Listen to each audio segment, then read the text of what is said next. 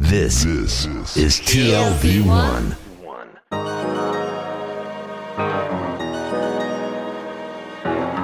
The Tel Aviv Review.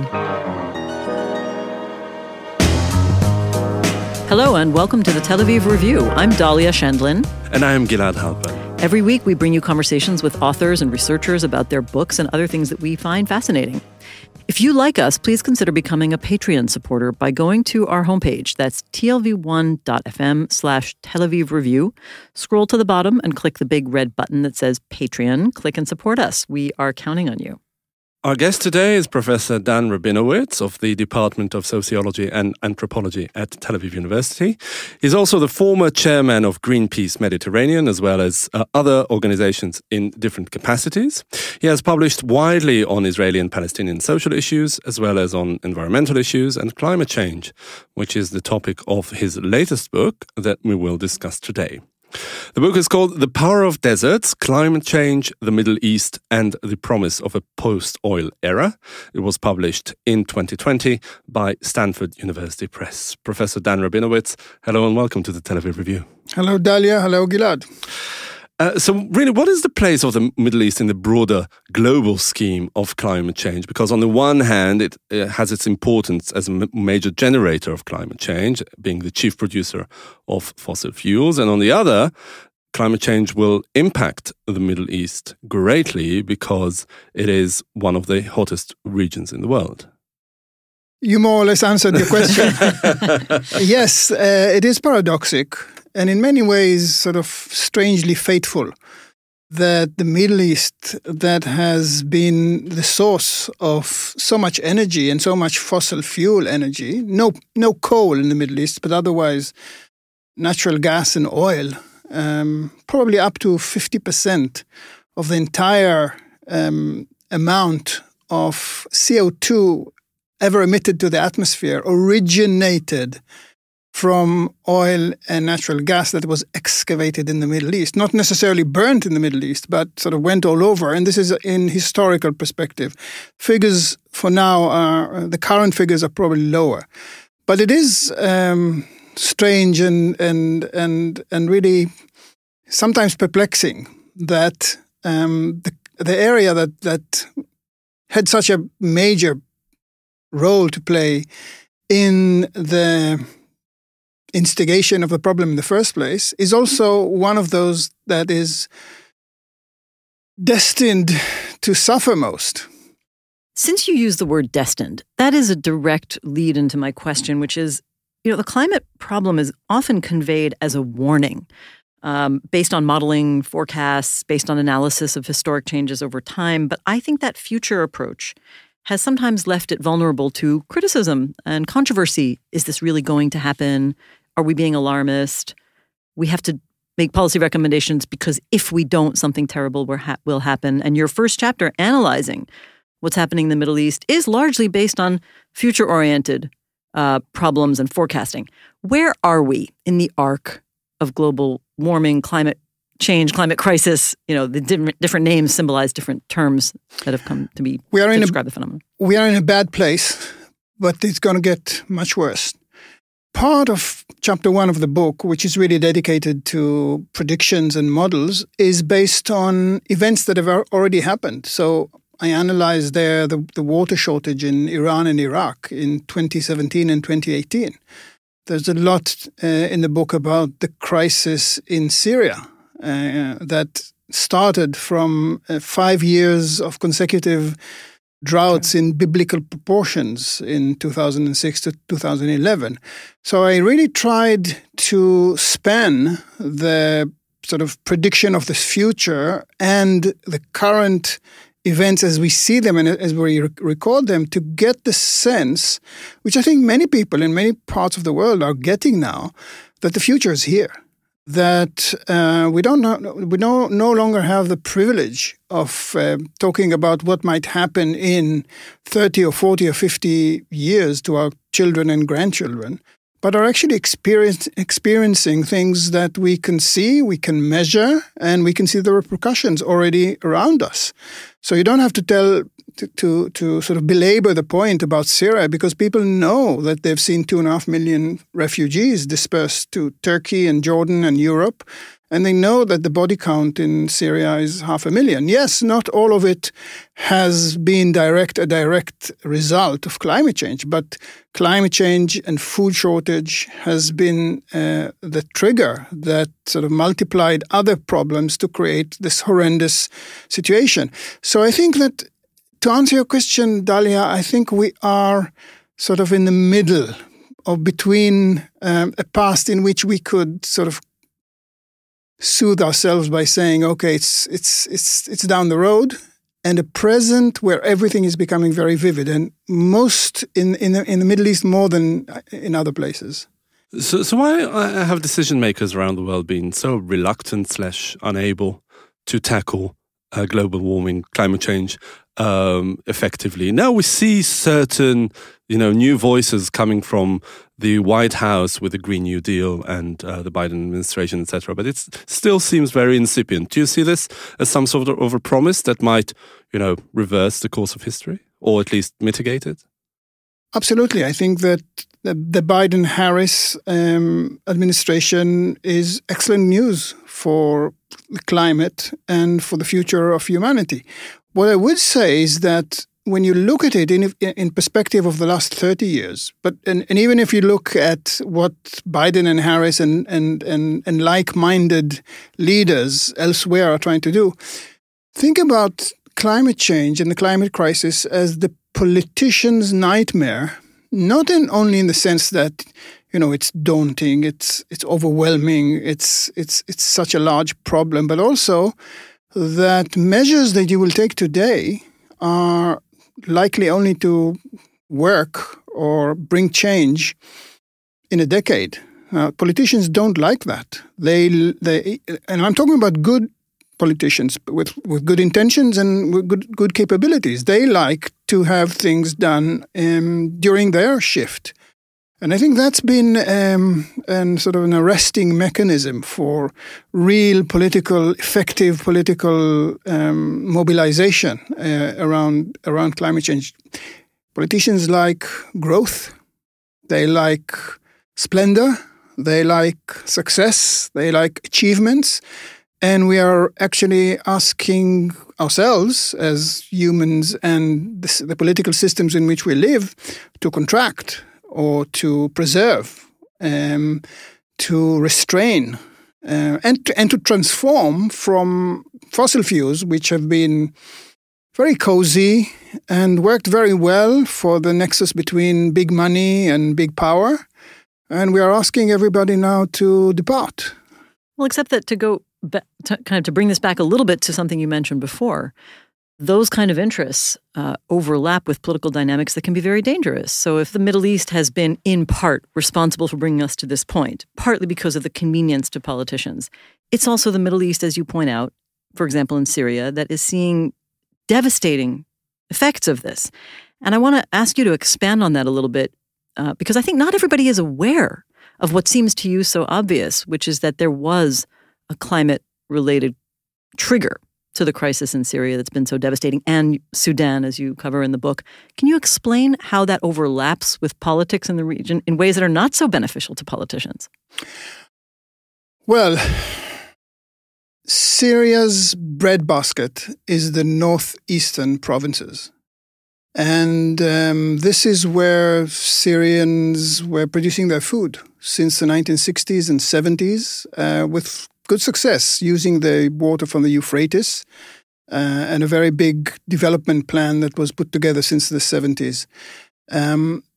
When this long series of droughts came in 2006 to 2011, many of the deficiencies of the Syrian state were exposed. The fact that the system wasn't really geared for crisis, and in this case, a water crisis. Turkey to the north was now using more of the Euphrates water because it had its own problems with the same drought. There was an inefficient, sometimes corrupt distribution system for the water, And within 2 or 3 years of this 5-year-long drought, you had water crisis and food crisis on a massive scale. And the people who were farming the land there could no longer stay there because they couldn't make a living. So they started to leave. And before you knew it, you had a food crisis that was affecting the rest of Syria. Syria could no longer feed itself, multiplied by an internal refugee and displacement crisis. And these people leaving the northeast were going towards the main metropolis of Syria, but they were not welcome there. They were not of the dominant ethnic group, and none of the large cities of Syria, which is a poor country even to begin with, was geared to cater for them. So now you have hundreds and thousands of people congregating into towns that are ill-equipped and unwilling to accommodate them. And the ethnic issue is there, and you have fundamentalist Islam lurking in the background to capitalize on any ruptures. Now, this soon became an impossible combination of troubles, and soon deteriorated to civil unrest, large-scale protests, clamped down by the authoritarian government, and you had civil war very, very quickly. Sudan had a different kind of, the details were different, but again, desertification, long droughts, ethnic divisions multiplied by food crisis, resource tensions, and eruption. I guess what I'm trying to figure out is maybe the politicians around the world will now see this as a warning sign if they connect the climate crisis-related triggers to these devastating political, breakdowns in those countries. Do you think that the global leaders or the politicians are able to see that? I'm sure they are, both global leaders but also regional leaders, because the writing is on the wall. Sudan and Syria could become the new normal, because look around the Middle East and also look in other parts of the world, and the combination of deteriorating climate, more dryness, less water, less food, ethnic divisions, internal displacement, conflict, civil war, and large-scale refugee waves looms everywhere. Around the Middle East, you have this combination of circumstances at various degrees of severity, but you have them in many places, not everywhere. And I think that people look. The CIA in 1995 came out with a report. Actually, composed a report that only came out about a decade later, that identified climate change as the single most important cause for conflict and geopolitical instability in the 21st century. This is back in 1995, prophetic. And so the writing is on the wall, and people see it. Whether or not they are willing to do something about it or to do the right thing about it, this is the big question of our time. Exactly, and that also brings me to my big question of our time, which is about it emerges from your book that there's a Gordian knot between climate change and capitalism and the system as it works. Do you think that tackling it effectively would require an overhaul or maybe significant changes to the economic and global system that's been running the world for decades, if not centuries? I think this overhaul to the economic system and to capitalism is something that I would endorse any day. I think there are so many good reasons to do that. And we get our indications from all parts of the world on a weekly basis. Capitalism is a broken system. It perpetuates itself very successfully, but piles up more and more problems of inequality and inefficiency and real threat everywhere. It's an interesting question whether we require fixing capitalism as a prerequisite for fixing the climate. Now, even if we did, I don't think we have the time. because the climate crisis is something that is, as we said before, no longer looming. It's actually rolling at us. And in effect, in the book, what I do is, as you say, I recognize the Gordian knot between capitalism and climate, but I sort of leave capitalism be for the duration of the book and see whether very urgently something could be done about climate that would still not require dismantling capitalism and even using some of the energies that are instigated by capitalism to bring about change in terms of climate change. Now, it's a risk because, many people reading the book say, I'm probably giving capitalism a lease of life, and maybe the two struggles have to happen hand in hand and sort of feed into each other.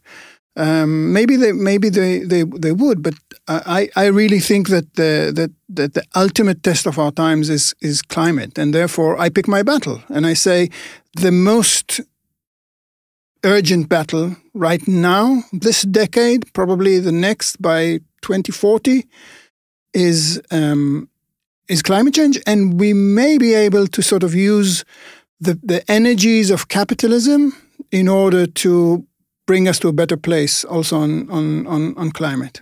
Or we won't have a choice. I want to ask you about one of the major sources of potential improvement in the situation, because this whole conversation is getting a little apocalyptic for me.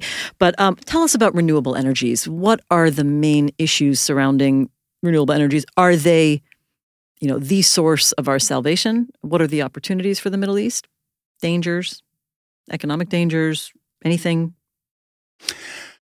So actually, I'm actually hopeful about renewable energy. And I think that renewable energy is now in a good place to become a very positive vector in this struggle. 50% of greenhouse gas emissions globally come from production of electricity because we burn so much coal and natural gas, and in some places even oil, in conventional power stations. And the transition to renewables has already started and is actually going very strong in a number of places, in West Europe, in North Europe, even in America. What about Israel? Israel is okay. It's not the sort of leader in harnessing the sun as it was in the 1950s with the solar panels on top of every house in Israel to bring water to 40 or 45 degrees so that you can take a shower. It's not where it was then. It's doing okay, but it's not a leading force. But I think globally what's been happening is that 20 years ago, people like me and organizations like Greenpeace and other environmental organizations were preaching for renewables, but we're facing an impossible economic situation because renewables were so expensive. Between 2009 and 2020, the price of generating electricity from renewable energy went down 95%. Why? Because technology became better, production became larger, and now you can install electricity from a PV, photovoltaic panels for $35, sometimes $25, depends where you are, per megawatt, whereas in 2009 you had to pay $360. Now, this is a real revolution. And so it's happening, this transition is happening, not necessarily because everybody was convinced by Al Gore or Greta Thunberg. It was, people were convinced by their balance sheets. And energy captains all around the world understand that this is the future. So I'm hopeful about that. And of course, the Middle East has an immense potential because, first of all, there's more sun in the Middle East than anywhere else. 300 sunny days a year, and very high insulation levels, probably on average about twice the global average because we don't have these long and dark winters, and we don't have the cloud cover of the tropics. So the subtropics are really very good for sun. Secondly, because there's so little water in the Middle East, there's so much available land. Deserts are unproductive, and there are millions of square miles of them, which could be used for large-scale solar panel fields that could then start creating. And it's happening, and it's been happening in Morocco and in Egypt and in the Gulf, a little bit in Israel, as well as elsewhere. So the transformation of electricity production from fossil fuels to renewable energy is happening, and it's happening fast, and it's accelerating. And looking to the future, solar is going to be the dominant form of renewable energy, more than hydroelectric and more than wind, for a variety of reasons. So there the Middle East has something to offer. And now you have to couple this with another transition which is happening in transportation. Transportation is accountable for 25% of global greenhouse gas emissions. And we know where transportation is going. It's going electric. Now, if it's going electric, at the same time as power production is going renewable, then we have a net gain of less polluting and less production of electricity that is associated with greenhouse gas emissions. So in these respects, the Middle East, and especially the oil countries of the Middle East, are perched to become major players. What would you say are the prospects of harnessing Middle Eastern governments to tackle these issues? Because they haven't been exactly exemplary when it comes to corruption and stability and all those things that require, action on such a large scale. Can we do business with them? Or if not, can we do business without them? Well, first of all, look at what they say rather than what they do. Okay? The major oil-producing countries of the Middle East, the Gulf countries, and I'm focusing in the book mainly on the GCC, the Gulf Cooperation Council. Saudi Arabia is the leader, it's the largest of them, but Kuwait and Oman and United Arab Emirates and Qatar and Bahrain are the other five. And they have been issuing formal statements and position papers and blueprints and vision papers for the future since the early 21st century that have all emphasized renewable energy. So they are the ones who, at least when you look at their statements, and for the last 20 years have been all over renewables, citing some of the advantages that we've just mentioned, that there's so much sun, that there's so much land available, that they have the capital, because you do need to invest upfront when you do renewables, and that they like integrating new technologies into the civil infrastructure, which they do. When you come to look at what they've actually done for the last 20 years, it's a different story. To the extent that you might even suggest that in the case of Saudi Arabia, maybe these very grandiose and sometimes even pompous statements about how renewable they're going to go and how much they're going to reduce their dependence on oil, maybe this was even deliberate, because they've done really very little. Only about less than 1% of Saudi Arabian electricity is actually generated by renewables. Although the potential is there, it's a huge empty country that could do it. So it's a mixed bag. Judge them by what they want. They say that they want to do. They could become world leaders. Judge them by what they've actually done. Only United Arab Emirates, with 3.5% of its electricity now being produced from renewables, is anywhere in the big league of international of the international competition for the renewable transition.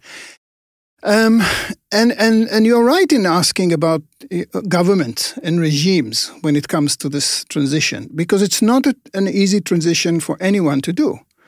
especially not countries that are reliant on the sale of natural gas and oil, and have been for the last 60 or 70 years, for their income and budget. Why should they sort of voluntarily go in a direction that would take the hen that produces their golden eggs and, slaughter it under the tree? So that's a big challenge. I think, however, that the other factor that we must introduce here, and this is what I do in the final chapter of the book, is post-oil. Post-oil is a game changer. And when I say post-oil, I'm talking about the theoretical point in the future, maybe it's already happened in 2019, when oil demand and oil sales will have peaked and have started going down. 20 years ago, peak oil was associated with diminished supply. So people thought that oil might run out. It's not. It's not running out anywhere. We have oil for another 100 years. What is running out is demand.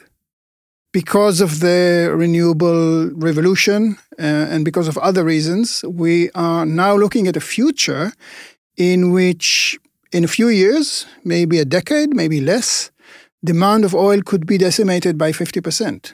Now, when you factor that in to the worldview of large and wealthy oil producers in the Middle East, that is putting them in a completely different place. The future is not going to be as they had the last 60 or 70 years, which has produced extraordinary wealth and not only for the Middle East.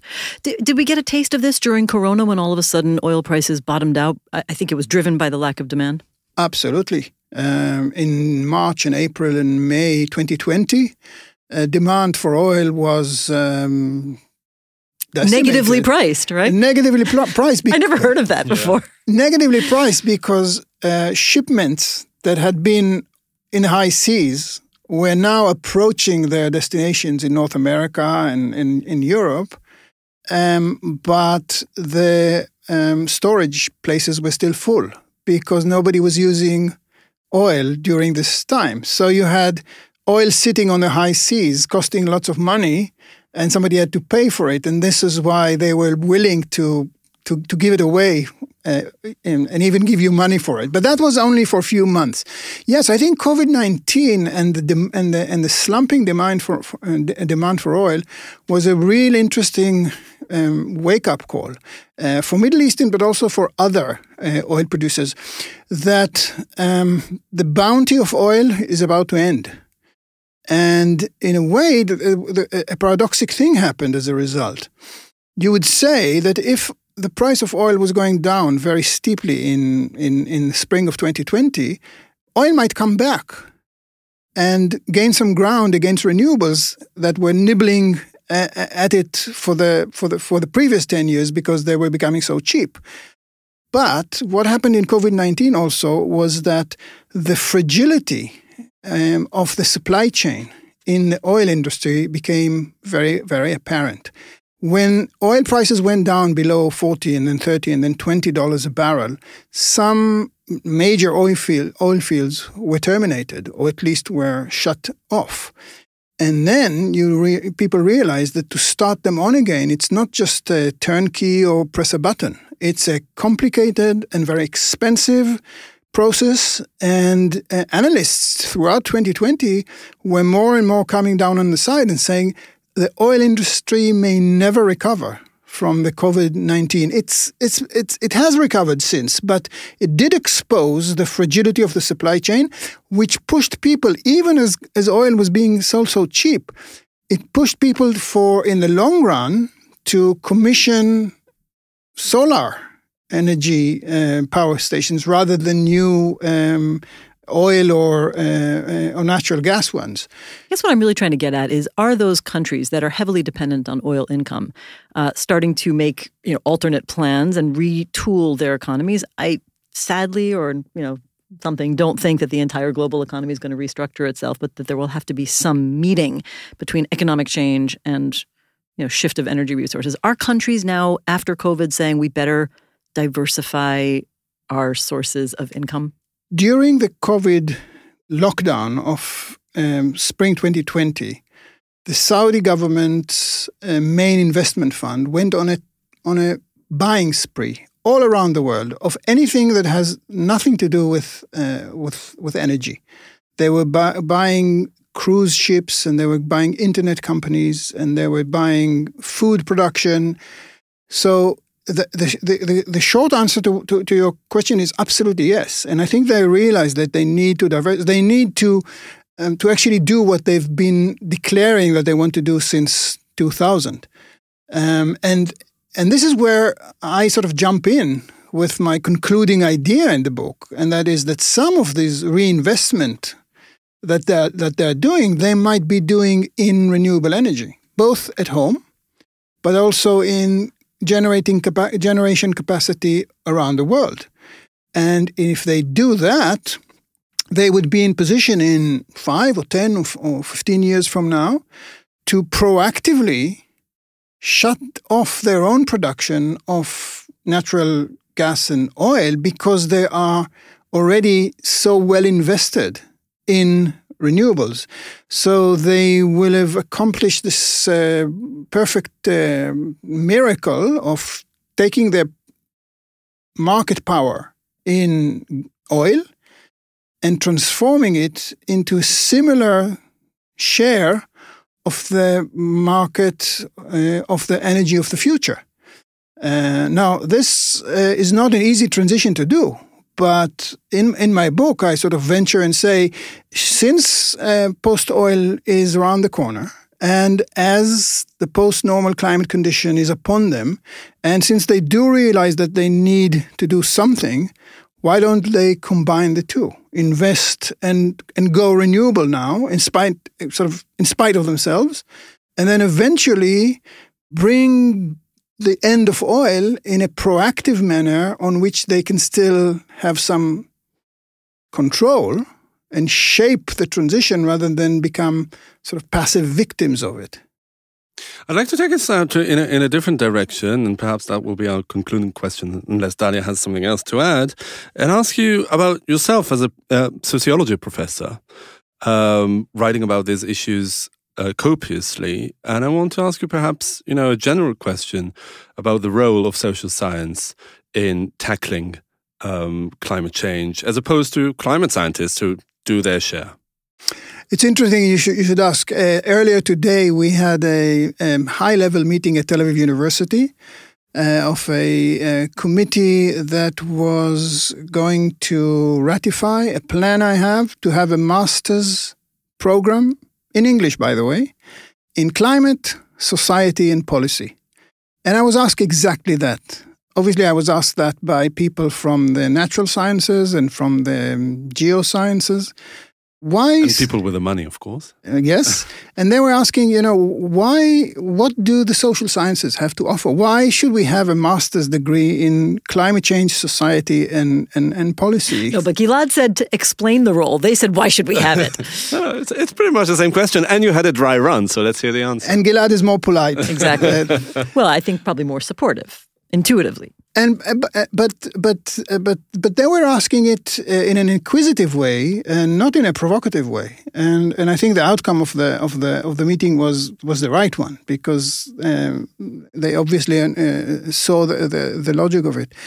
It's true that when the climate crisis began taking shape, everybody was thinking about it in terms of physics, chemistry, atmospheric science, biology, and it played out quite obviously even in the composition of the IPCC, the Intergovernmental Panel on Climate Change, which is the advisory body for the UN framework convention on climate change. So this is a collection of scientists who are advising governments and the UN about the future of science. And for the first 2 decades of its existence, the IPCC was only atmospheric science people and meteorologists. NASA's meteorology department was really very important there. So it was really a matter of scientists debating, how fast will the atmosphere change and how and what the impacts would be. But then from within their ranks came the demand for social sciences, for policy, for economists, for international relations, because we are looking at a pact that has to be agreed by so many countries with so many divergent interests. And of course, the inequality that is part and parcel of the climate crisis. Countries in different parts of the world are exposed differently because some are in arid areas and some are in the far north and might even benefit from warming up, the Russian tundra or the Chinese tundra or the subpolar areas in Canada. So, and others. Canada's suffering right now because of climate change. Yes, but in a paradoxic way, because in many other ways, you might say that the northern territories of Canada could have a bonanza of agriculture, of mining, and lots of other things. So exposure is differentiated. And resilience is differentiated, because if you are a rich country and have technology and the state is very effective and you know how to deal with emergencies, your chances for deliverance is much higher. And the third element of inequality is responsibility. Some countries have contributed more to the greenhouse gas emissions in the atmosphere than others. So wherever you look, from whichever direction you look at climate change, you are in the thick of thinking about social, economic, and political inequalities. Can I make an observation that I think also COVID has taught us that it can never be just about biology, because human behavior was the critical driving factor in curbing or exacerbating COVID. What do you think of that? Absolutely. I think that in these terms, the parallels between COVID and climate change are really striking. It's a global issue. It has biological elements in it, but response to it is primarily politics, morality, sensibilities, people's decisions and how you could sway them. Will they vaccinate? Will they not? Will they invest in vaccination? Will they not? Yes, I think that in this respect, facing a sort of looking down the abyss of a global pandemic or global crisis situation forces us to look deep into our civilization and realize that yes, we cannot do it without biologists and earth scientists and atmospheric experts. But eventually it will come down to people sitting together, identifying the problem, bringing up solutions, making decisions, convincing others, having other stakeholders, caring for each other, and not sort of only delivering each of us on our own. These are classical social science issues.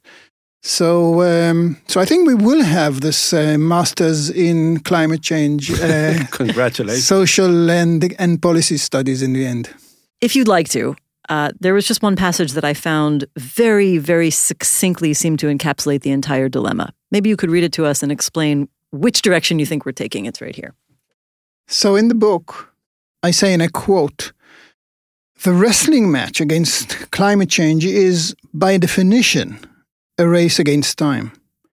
The tipping point where fossil fuels are finally eclipsed must be attained before climate change hits the point of no return, unleashing a variety of feedback mechanisms that could push the biosphere to the abyss."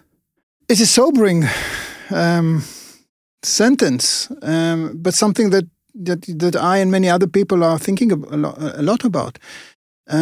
It's probably between now and 2040 that our fate as a civilization would be sealed. We could face sort of runaway heating up of the planet, with temperatures shooting 3 and 4 and 5 and 6 degrees above what we've known in a very short time. And this is the time for us to take action, to learn, to understand, and to do something about it. And there's no guarantee that we will be able to do it. We've been in denial for too long, probably until the late 1990s, maybe even the first decade of the 21st century. People are still in denial. Some people are still in denial. I think they're getting less, even in the Republican Party. And despair is already sort of looming as the next stage. And I would say that the window of opportunity between denial and despair is where action can actually take place. And the window is narrowing. So we need to do something quick. And on this really inspiring note, we'll end it there. Professor Dan Rabinowitz, Professor of Sociology and Anthropology at Tel Aviv University, and the author of the newly published The Power of Deserts, Climate Change, the Middle East, and the Promise of a Post-Oil Era. Thank you very much for joining us today. Thank you for having me. And also big thanks to Itai Shelem, the manager of TLV1 Studios, and Ariel Cohen, our producer. And now we've got a request. Many or most of you listen to us on the Apple Podcasts app, and we would like to ask you to please consider writing us a review of any kind. You too can support us by going to our website and subscribing to our Patreon campaign. Please check out our archive. It has way over 600 interviews to keep you entertained, interested, and hopefully annoyed. Like us on Facebook. Our page is called the Tel Aviv Podcast Ideas from Israel. Follow me and Dalion and the podcast on Twitter. And of course, join us again for another edition of the Tel Aviv Review next week. And until then, goodbye.